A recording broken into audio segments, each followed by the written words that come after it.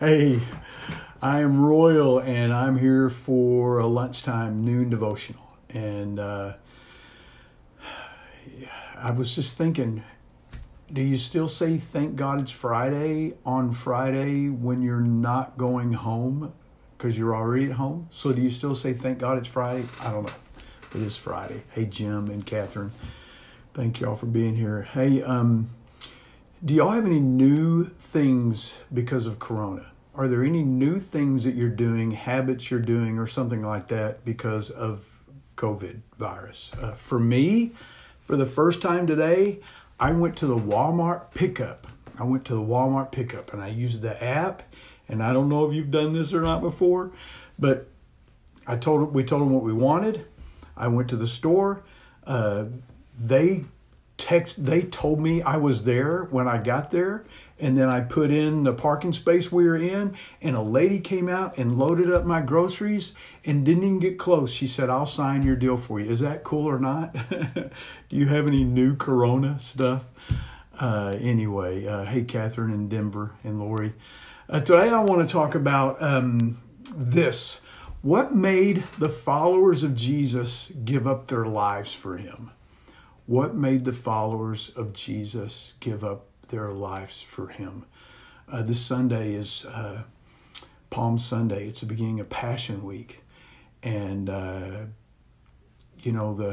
if you're been in church most of your life, or maybe you were in church before and you're not in church now, whatever the situation, if you've been involved with Christianity at all, hi, Angie and Scott, then you know what Easter is.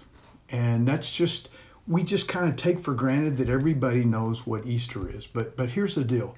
A few years ago, George Barna, who does these studies of religion in America, reported that 7 in 10, 70% of respondents, people that they interviewed, mentioned religion or spirituality in their response to an open-ended question about how they describe what Easter means to them personally.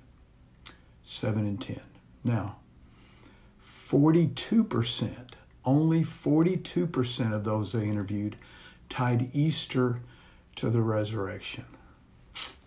See, we think, I live in Texas. I don't know where you live.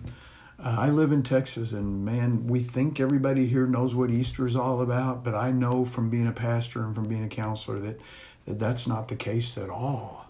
That's not the case at all. So what made his disciples who were following him commit to following Jesus unto death? Because they died martyrs' deaths, except for John, and then lots of disciples and followers across the first century. Matter of fact, there are still people in parts of the world that are being killed on a daily basis because they won't renounce their faith in Christ. So what made these original disciples give their life to Jesus? Well, it's the resurrection. It's really all about the resurrection. The apostles followed Jesus around, and they saw the miracles. They saw what a great teacher he was. They knew all these great things about Jesus, and they were following him, and they thought he was a man who was sent from God, and they thought he was a great teacher, but they were following him because he was a great rabbi. Because these people that were following Jesus, they hadn't been picked to be rabbis. You didn't want your kid to be a doctor back then. If you were Jewish, you wanted your kid to be a rabbi. These guys were fishermen, tax collectors, and all this. Well, they're following Jesus, who's this great teacher, this great rabbi, but they still don't think he's who he is. Matter of fact, after he died, they went and hid, fearful that they were going to die. Now listen to this. This is John 20, 6 through 9. And it's interesting that this is told this way by John, who says he was Jesus' closest friend.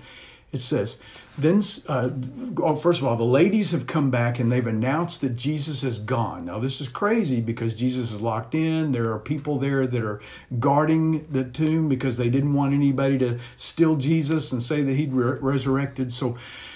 And the girls, ladies, back then the girls just got no respect at all. So when the girls came and said something, they couldn't take that as Bible.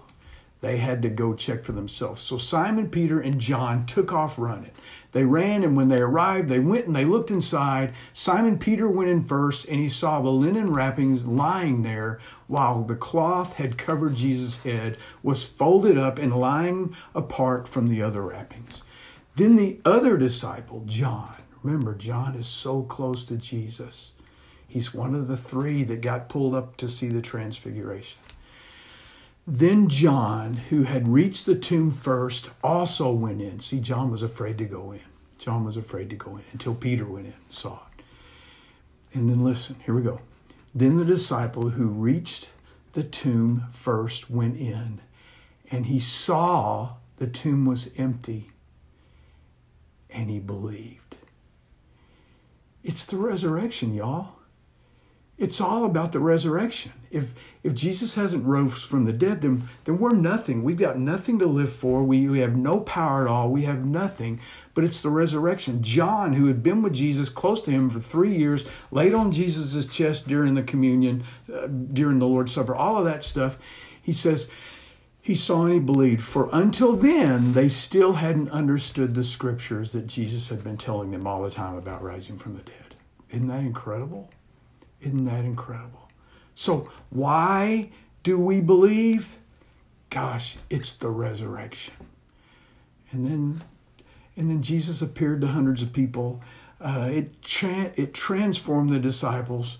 It changed history. The calendar is set by Jesus's life, and it's been now experienced by billions and billions.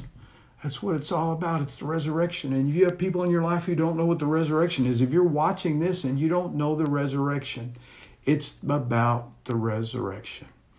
Hey, that's where we get our peace. That's where we can not be fearful of dying. That's where we can be kind to others who aren't kind to us. That's the thing that changes our life, is knowing the resurrection and then receiving the Spirit in our lives. Hey, if you have a prayer request, or if you want to know anything more about what I just said, in the description of this video is a link for prayer requests. And you can put whatever you want there. That gets emailed straight to me. Let me end in the Lord's Prayer, as I say I'm going to do. But I'm praying for y'all's health. If you have any other prayer requests, give them to me, and I will pray for you. I promise. Would you pray the Lord's Prayer with me? Our Father who art in heaven, hallowed be thy name. Thy kingdom come, thy will be done, on earth as it is in heaven. Give us this day our daily bread, and forgive us our trespasses, as we forgive those who trespass against us. Lead us not into temptation, but deliver us from evil. For thine is the kingdom, the power, and the glory forever. Amen. Hey, thank y'all so much for being here. Hey, Jordan and Mary and Susan, if you came in late, go back and rewatch this. If you know anyone that needs to hear this or needs some encouragement today, share this with others. I'll be back here for the noon devotional on Monday at noon. Anyway, thank y'all. God bless.